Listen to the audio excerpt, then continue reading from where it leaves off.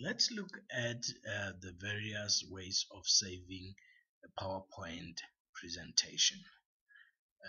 If you go to File menu and click on Save As, you can select a default location where you want to save your presentation. In this case, we choose um, save in the desktop. Then we can go in. Normally when you save, you will use the normal PowerPoint presentation save as, but in this case we want a presentation, we want to save our presentation as a PowerPoint show. Now the PowerPoint show will automatically run when everybody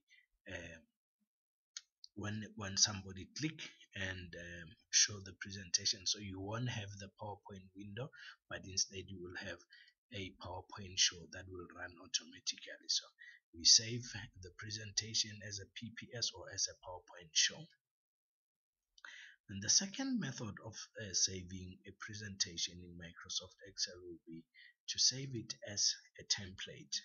Now, if we want to use the same slides in the same format every time we do a presentation in this company, we can then go in and save this presentation as a template. Now, if you save the presentation as a template, you can reuse the slides. You can go in and choose the slides that you want, but all the colors and the formattings on the slides will already be there. It's almost like using the themes that we did in the previous lesson.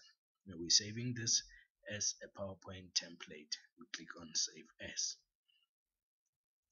Now take note that once you save that presentation as a PowerPoint show, and we have now saved as a template, we can then, when we go in and open a new presentation, then our new presentation can then be based on the presentation that we have done. You can see here that Microsoft PowerPoint allow us to use that presentation or to reuse it as a template in our presentation.